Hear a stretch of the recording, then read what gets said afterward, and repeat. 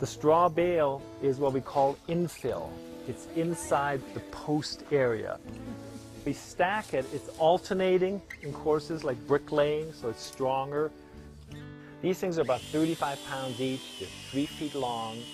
That's a standard size. They do come in 2 different heights, either 14-inch or 16-inch.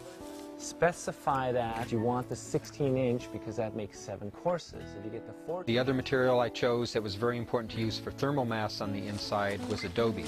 It's locally produced and it's a very easy material to work with. Foundations use a substantial amount of concrete, particularly when the foundation is 18 inches wide. A rubble trench foundation reduced the amount of concrete used here by more than 50%. The straw bales will be used for infill only and do not take any structural load.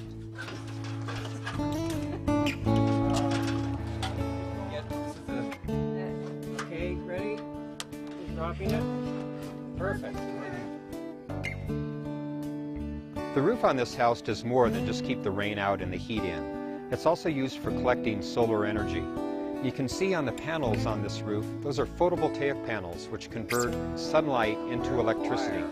100% of the electrical needs for this house in those places, we take a chainsaw or a knife and make sure that there is a raceway that we can shove the wire into the straw, where it's less likely to be hit by any kind of nails or anything like that. Here's the gypsum plaster that's white, and it's quite beautiful. This is a clay plaster, clay-based, kaolin that comes from Georgia.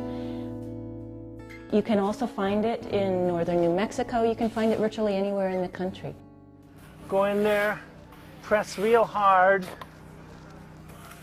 and I'm visually checking it out, and I can see certain hole areas, and I also throw it on instead of just placing it, so I smash it. And once I have it on, then after that, I'm just gliding to flatten it out a bit. I'll use the trowel both ways, left and right.